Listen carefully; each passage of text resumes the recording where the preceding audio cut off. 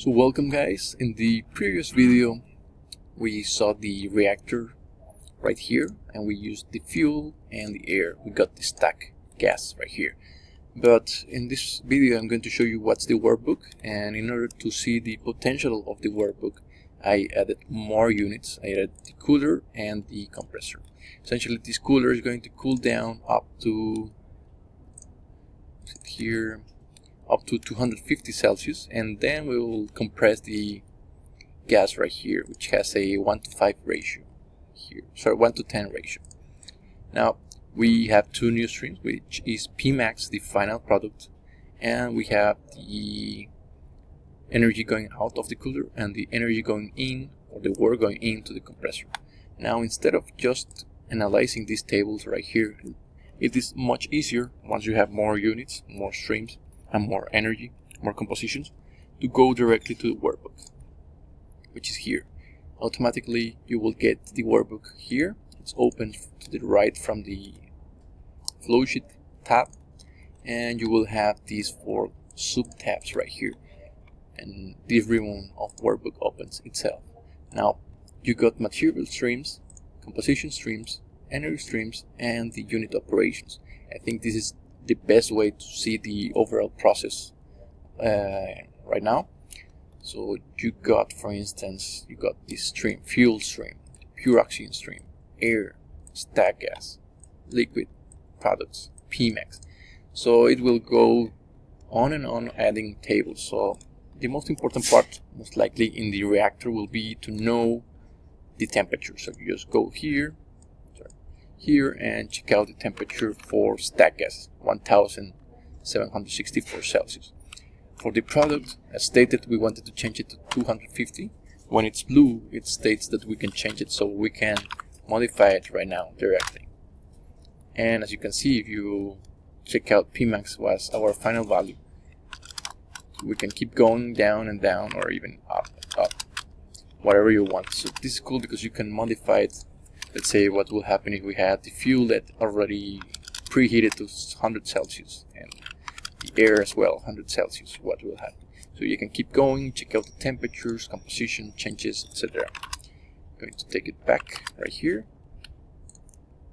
So the compositions, we can change the blue ones. The other ones are calculated based on the simulation. So what will happen if we got a enriched air, which is, I don't know, maybe 60, and like this?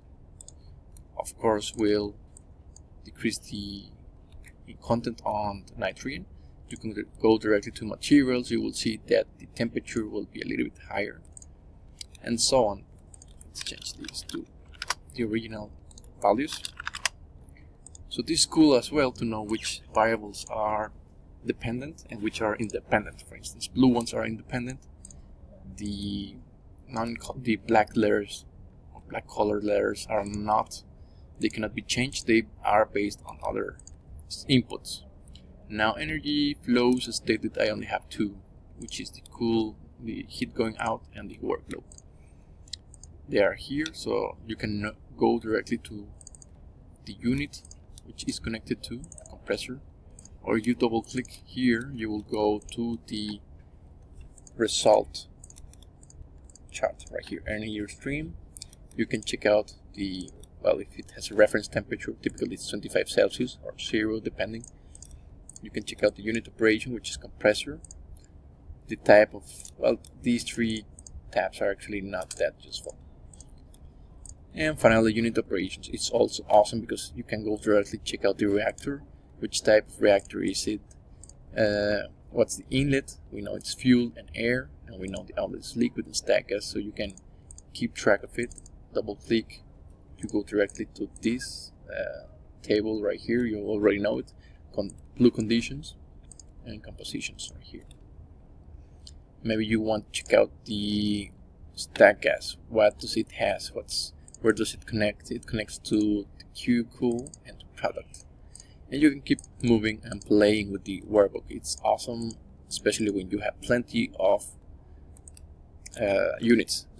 For instance, if we were to eliminate it and go back to our previous setup, you will see that this is not that interesting. The less units we have and the less streams we have, the more boring the workbook becomes. It's not that interesting. For instance, you have a workbook with one reactor. You have a workbook with 0 energy flows. The compositions are kind of fixed. The material streams are, well, yet I still prefer to watch the material streams right here. If it's a low number of streams and unit operations.